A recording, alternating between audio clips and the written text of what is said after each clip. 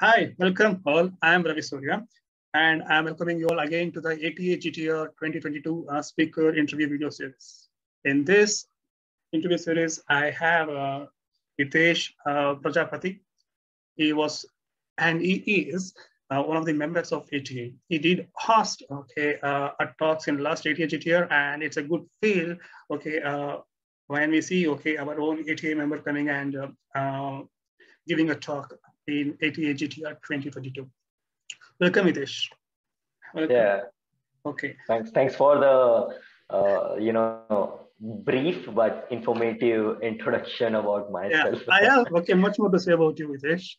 Okay. Uh, I did learn about you that you're a self-taught engineer, and I did learn that you're a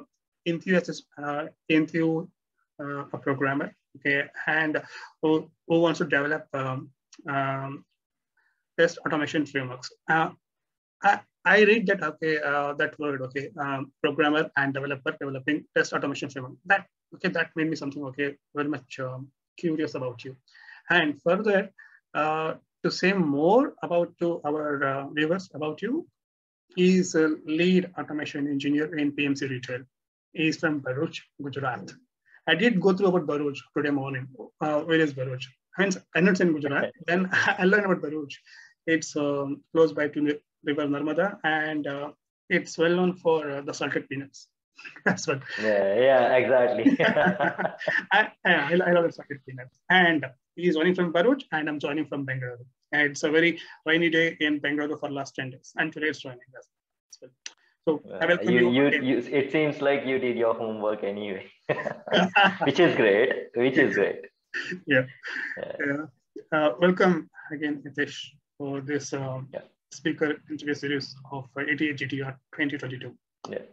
Welcome. I think thanks a lot, Ravi. I think thanks a lot ATA for giving me opportunity to even be part of ATA, as well as an opportunity to be as a speaker as well. So I think I could not hope for more than this. I know there are lots of exciting times coming, but I guess to begin with, this I think third opportunity that I have been attached with ATA as well, and got a chance to present something that I have worked or I have invented as part of my day-to-day work life. So I think thanks a lot for having me on this conference. We are pleased, and when you say we also have you there in ATA. It works for both. So when we say we, I'm part of ATA anyway. ATA, yes. That's true. We are happy. Okay. In your words, can you just give a brief intro to our viewers? Yeah, I think this is Hitesh Prajapati. I think I've been associated with this test automation industry over almost 6 to 7 years. Through this 7 years, I have worked on different automation tools, be it Selenium, Appium, Protractor, Cypress or Rest Assure. So most of the automation tool that exist, I have at least hands-on or I have a vast experience on it. Also from a language standpoint, I have worked with different languages such as Java, JavaScript, TypeScript, C#. So I have built framework on all of these languages, and which has helped me understand a lot of different aspects. So speaking about the source code of different automation framework, so I don't term myself as in QA or test automation engineer. I have a heart of a developer, because I started the coding in terms of just a normal variables, if else functions and all sort of thing. But I look at more of a maintainability design perspective. So hence I like to architect different automation framework. About me on the technical aspect, if I start speaking, it's going to be a lot of things, but just want to keep it too short. Other than when I'm not working, I think I am associated with a lot of different communities as well. I help people around the Selenium community with their problems and help them solve those things as well. I'm part of ATA as well.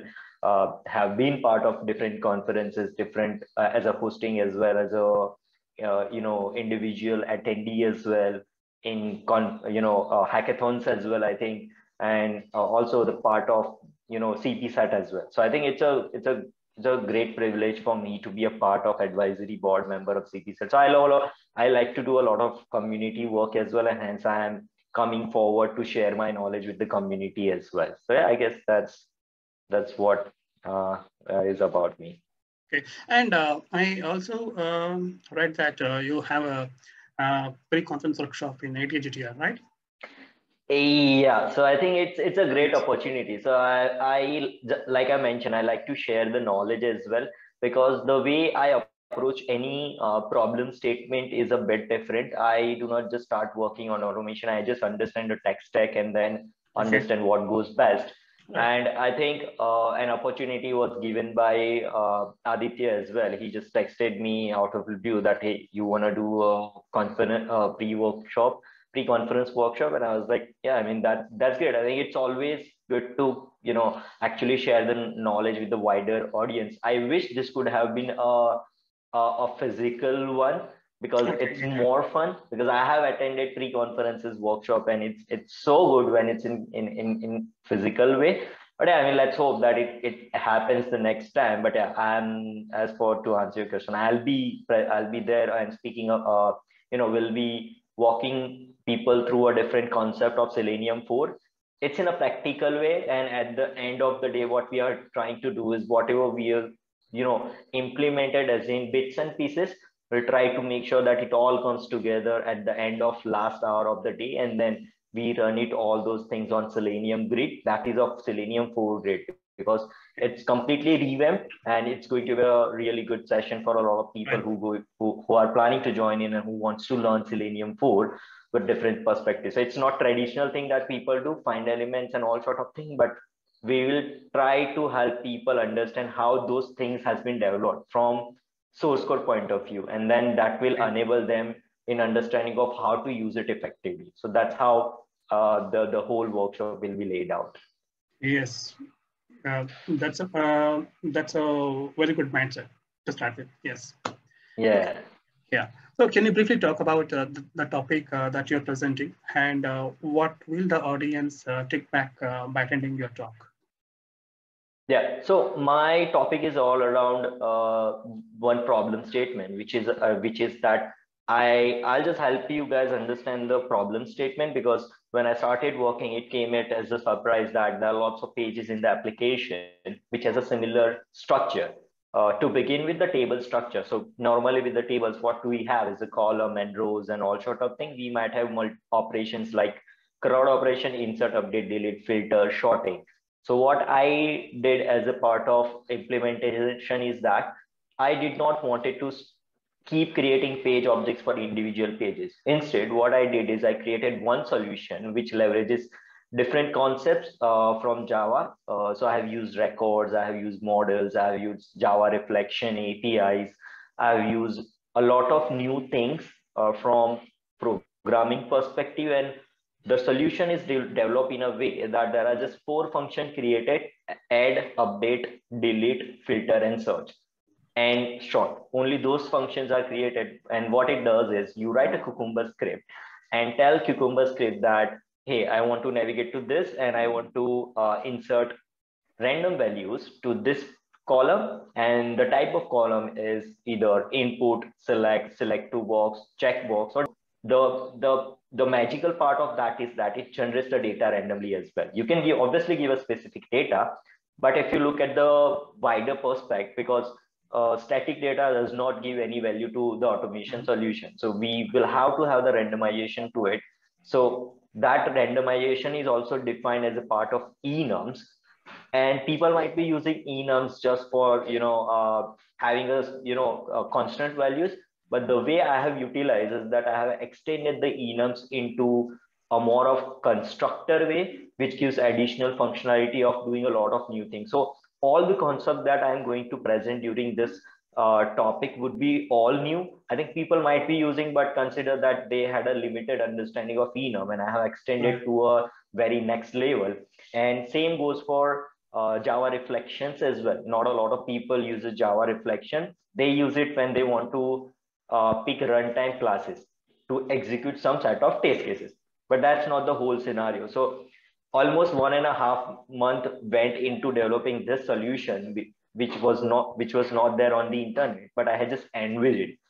Out of that, what happened is the page that was taking almost 3 days of automation, now it takes what maybe 3 or 4 hours.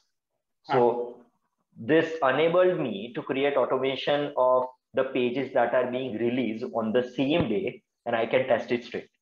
And if I speak now, it now just takes less than 1 hour to create an automation of a new page, because everything is created in a designed way, and all we have to define is what kind of random data that you want to generate as a part of this.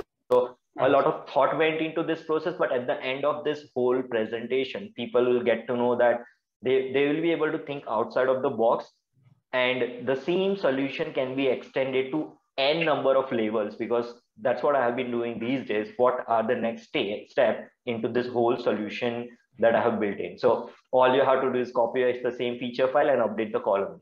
And the same goes for forms as well. For an example, if you have got lots of forms and fields, you can still do that. You can just define the name of the field and then give what kind of control they have and what kind of data you want to generate.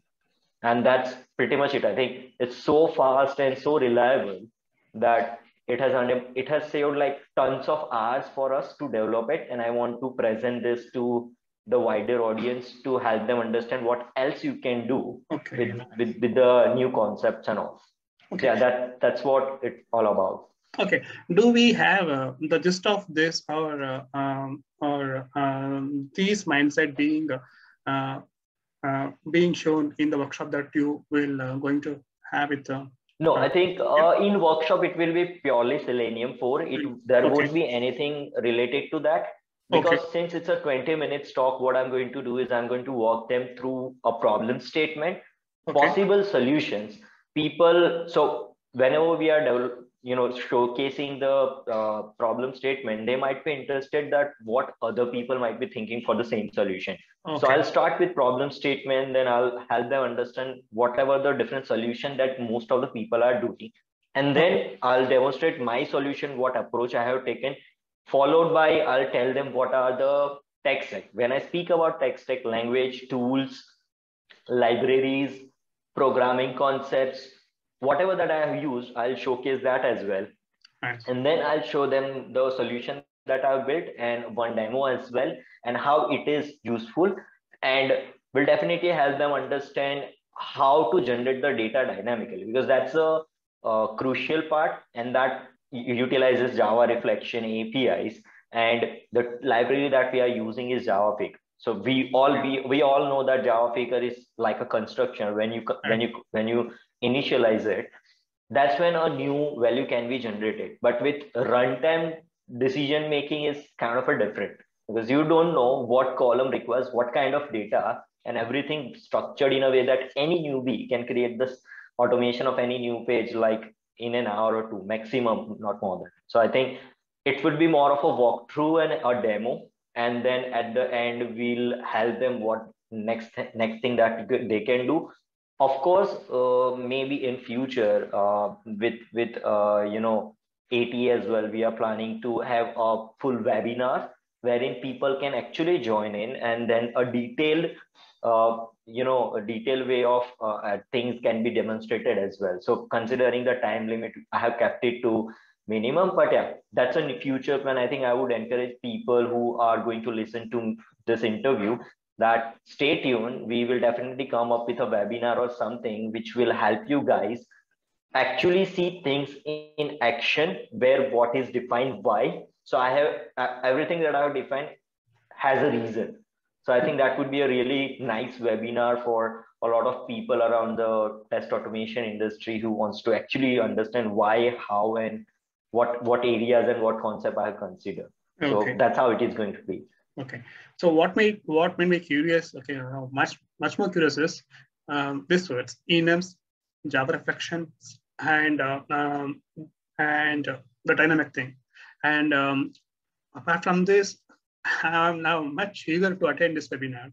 So Team ATA, we should be doing this webinar. We should do this. And it would be fun. Yes. And I have a request, right away on behalf of the audience. Please share, the Git URL, of the work, what you will present on the day of conference. We'll wait for the So I'm surely going to, so whatever the presentation that I'm going to put in as a part of this conference, I'm going to create an open repository anyway. I'll create a solution. and so that it will guide them as well. And we Right. put the presentation into the same solution as a PPT form. So just like in last Selenium conference, I did the same thing. So I'm definitely going to keep this for people to even look at it and put their ideas into it as well. So yeah, surely. Yes. Yes. Thank you, Hitesh, for that. And we'll move on to our next question for you. Yeah. Why should one use Cucumber? Okay, that's one question. And well, if you use Cucumber, do you see Cucumber being used in an incorrect way? Okay. And if it's being used in an incorrect way, how it has to be used?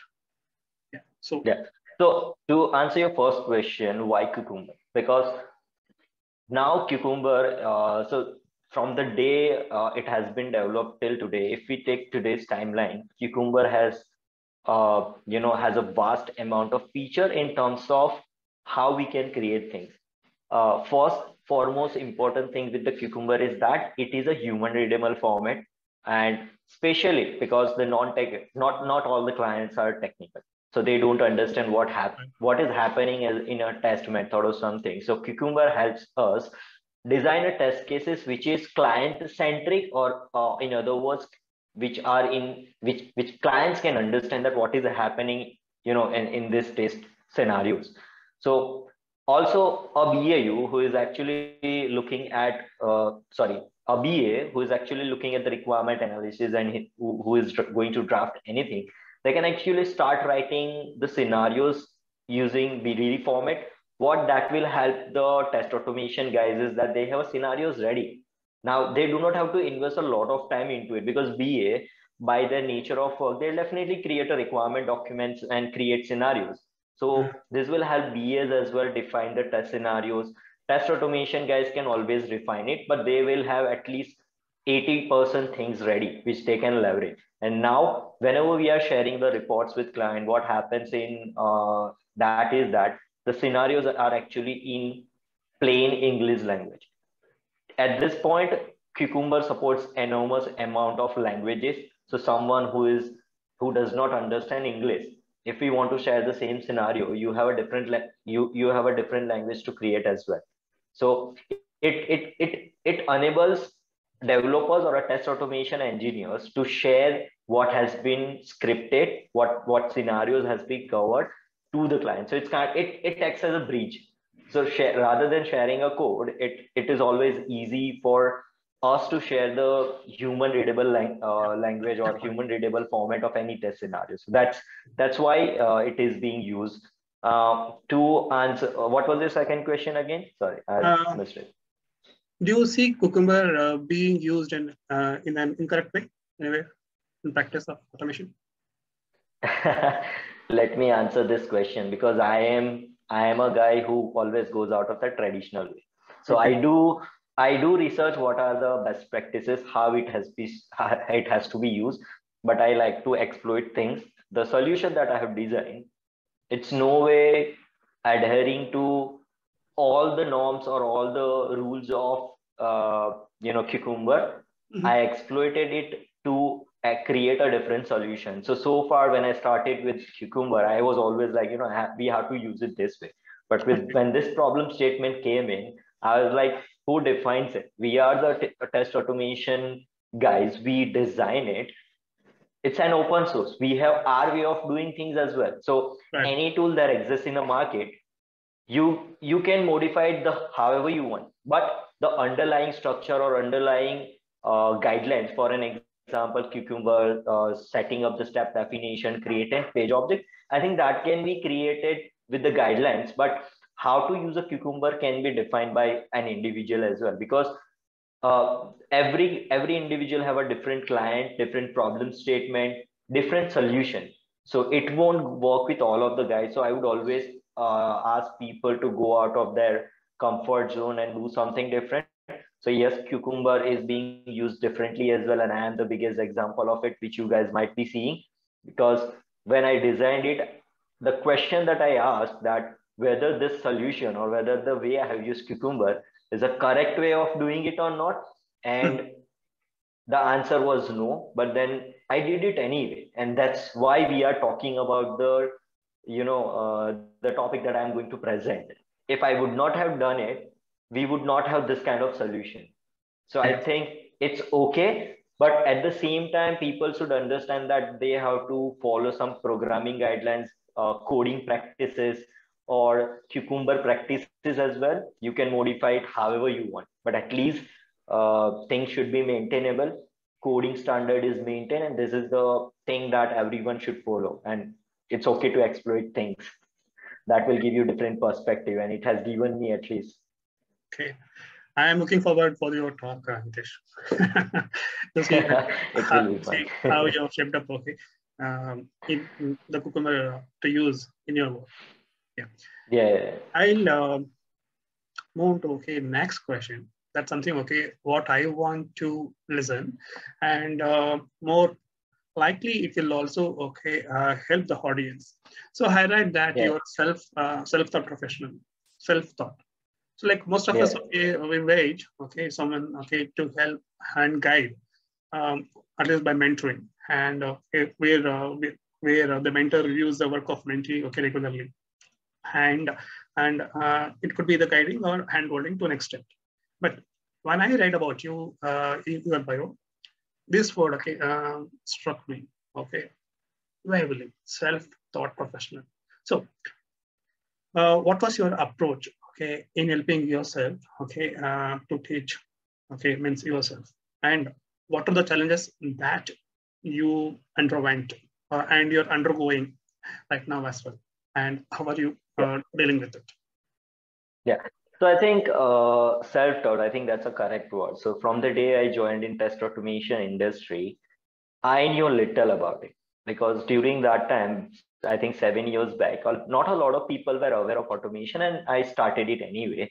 Okay. And I have been given an opportunity to fail and get better. And what that happened is that made me do is keep trying, keep developing the better solution. And all the organizations of so far, I've just worked on 2 organizations. This is my second, and the first organization, I think no one was there to teach me how to do things. And the only thing that I had in mind is that now I want to learn it. I'll do it myself. So whatever the new things that I hear, I start reviewing it. I start understanding. My first approach to learn anything would be to start looking at official documentation. I do not look at different articles. I first go to official. For an example, Selenium. I go to Selenium website. I look at the documentation. I target the things that I wanted to learn, and I understand. My way of working in terms of learning any tool would be to try it. So any concept that is there, I try it myself and see how it is actually working in real time. That gives me an edge over regular things that people are doing, because I understand their internal behavior.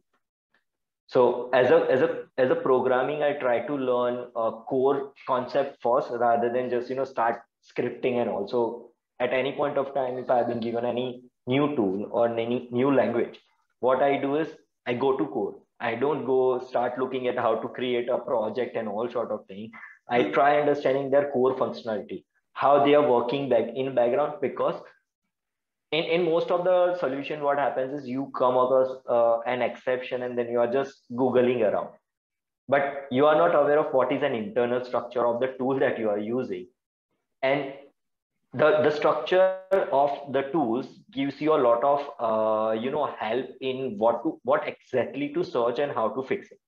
So my approach is always like that, to look at the official documentation, try implementing small thing rather than looking at the bigger picture. So they have a very good API documentation which tells you about different methods, different tools, libraries. So I actually create small. So I always create boilerplate of any tool and language combination. So Okay. whenever I am learning, I use that to source code or maybe a repository that I create and play around. I don't start looking at a bigger picture. I start with the small and then extend myself. Now I am at a level where give me any tool, I know what to do. I just need to understand the code. That's it. But to answer your question, I think from the beginning of time, I had a zeal of learning, be it anything. So I have been into not into just test automation, but I have helped developers in defining some coding practices as well, because when there was Angular as a new, I had some gist of it. So I helped them as well, and also help developers in creating migration solutions. So there are lots of things. So it I didn't took it as in like, I'm a Q, I cannot do it. I actually took it as a challenge and learned it and did it even faster than what how developers were doing. So I had another guy who was doing the same thing. We had been given similar time. I had done it in fast because I always had a zeal of learning new technologies, new tools, but learning in a right way. Look at the documentation, implement small chunks of it, debug it, stay in a debug mode, do dot and understand what are the things that you can play around. So that gives me a lot of confidence in terms of how to use that tool in a better way. So I think even today, and I think it's going to be there for years, uh, that I'll be keep learning. In that context, I keep learning myself. Obviously, when needed, I discuss things with developers, peers as well in automation, and it gives me a lot of perspective as well. One thing to help audience is that never stop learning and never hesitate to discuss things with the juniors, because as we grow forward, we feel like we know most of the things, but juniors have a lazy way of doing a solution. So what I do generally is that I define something, but then I discuss openly as well, and they come up with something new which I never imagined. So I Right. think that would be an ideal way of learning, because it's how it works. Newbie can give you surprises. So I think that's how we have to keep learning. So I think that's the approach I follow Okay. for most of the tools or problems. Okay. So with this, I know, okay, time is okay, going beyond, but I cannot Yeah, stop that's asking you, fine. okay, but I cannot stop asking questions, okay, on this thread. As I see, okay, it will help the audience, okay, who are seeing this interview of you. How do you handle, okay, or the fear, okay, that you will have when you're put into the new things? For example, okay, when you are want to learn, okay, the new library and the new language to build, okay, a framework of automation.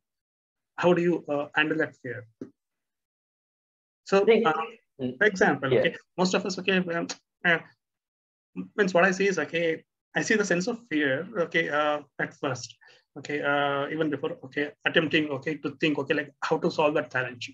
So I want to know, okay, if you are good, if you went through that stage, or it's possible that, okay, even we all have fears, like right when we yeah. attempt new things. Look, how do you manage that fear?